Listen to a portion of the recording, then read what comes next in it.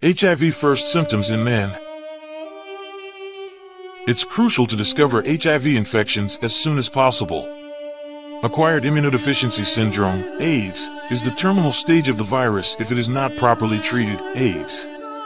Over 70% of new HIV infections in the United States were men, according to a CDC report. It can be difficult to recognize the infection in its early stages. HIV symptoms might be difficult to diagnose because they overlap with those of other, less serious illnesses. The condition worsens because most men either don't seek treatment or are put off going to the emergency hospital. Some red flags that males should watch out for include 1. Acute HIV symptoms in men.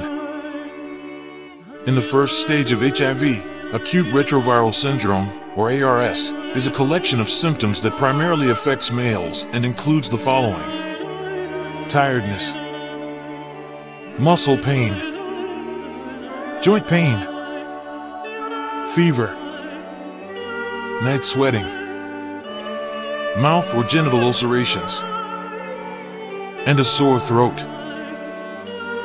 Roughly 80% of patients with a newly diagnosed HIV infection will exhibit at least one of these symptoms. As a result, most people with acute HIV infection go unchecked and undiagnosed since their symptoms are similar to the flu. 2. The asymptomatic stage. The first signs of HIV infection endure for around 2 weeks, after which the person may show no further problematic manifestations of the condition for years. However, you must be vigilant since the virus, despite its apparent passivity, continues to spread and target the immune system.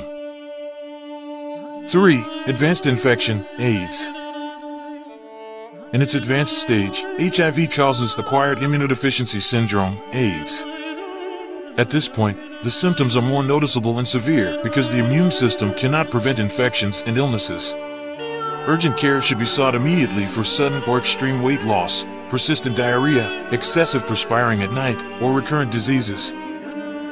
Getting tested is the quickest and simplest approach to diagnosing HIV.